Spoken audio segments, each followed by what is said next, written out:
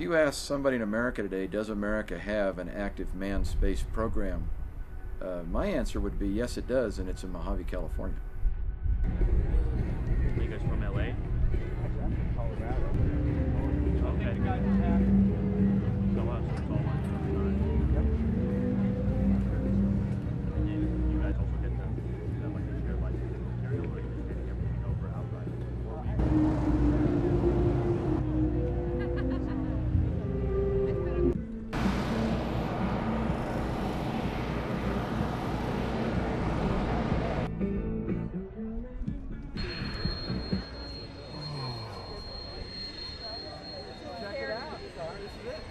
Look at that guy. Oh, look at that. Closest we're gonna get. Oh, wow. Oh yeah.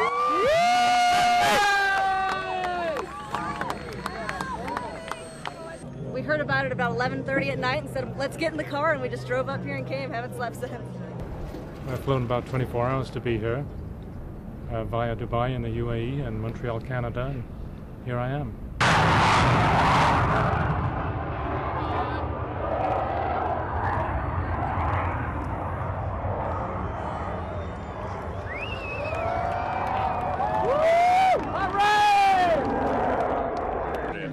I bet if Burt Rutan and NASA had a race to the moon starting now, Burt would win.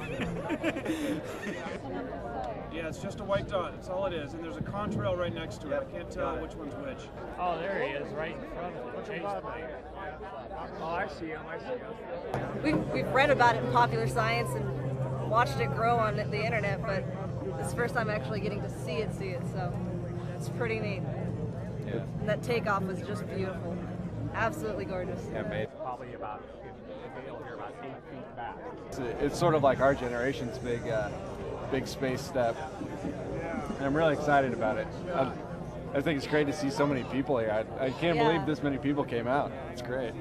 Well, we were talking about it earlier, you know. We were thinking about our generation and like what we want to tell our kids, and we don't want to tell our kids the big event that happened was 9/11, you know. We want to be able to say the big event was, you know, the common man got to go to space. You know, the regular citizen got to go up there.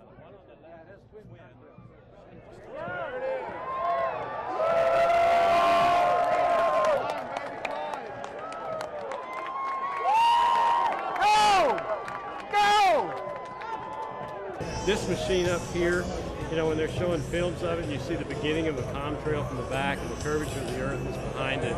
It's just unbelievable to think that each of us could do this. And on top of it, it's private. It's like Lindbergh. It's like Ryan Field when they built, you know, the Spirit down there, and he carries it out and barely makes it off the ground in New York. It's the same day today, except we are the age they were, you know. So we have the opportunity to be a part of history, to watch an explorer begin something brand new, but yet the perspective will never change. It will always continue to expand. You know, now we're looking for the curvature of the Earth. What's going to happen when you can look over the moon and see the Earth rise? You know, that day will come too. And the best part about this is that it's all being done privately. Most of us work for major corporations, and everything has to be solved through committee. By the time we get a major breakthrough design, you'll never see it. It'll stay on the drawing board. But this is being done, and nobody's stopping. The limits are endless. So they're willing to take the risk. Absolutely. Thanks to people like Burt Rutan. I'm 43 years old, and I'm going to make it into space before I die. This is what's going to start it all, and that's what we're all hoping. That's what I think everybody who comes out here is hoping for. It's saying that this is a new frontier that is open to private people. It doesn't need billions. It doesn't need government. It's something that is within the reach of people. Yes!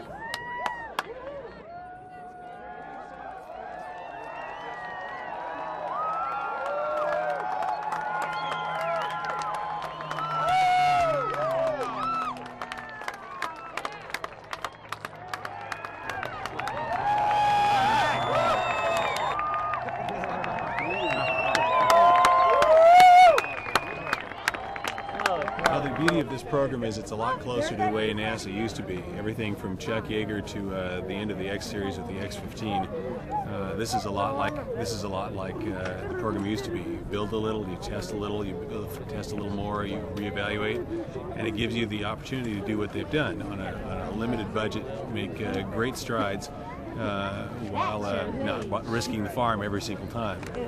So it's an example of the kind of courage that we used to have in the nation all the time, and it's the kind of thing I think we ought to demand of ourselves and our government. I think everyone knows that there's so much out there, and we've always wanted to go out and see it. And now that it's been open to perhaps commercial use, maybe like by the time, well, maybe not necessarily in our lifetimes, but by the time our children grow up, they'll be able to see it for themselves. Being able to see it, not only just hearing about it, knowing that it's really true. Somebody's doing something for it. Just about every astronaut who goes out and look back at the Earth, they always remark how small it is and how united everyone is. There are no borders to be seen when you're looking down from space. And if more people have that perspective, I think a lot of things can change for the better.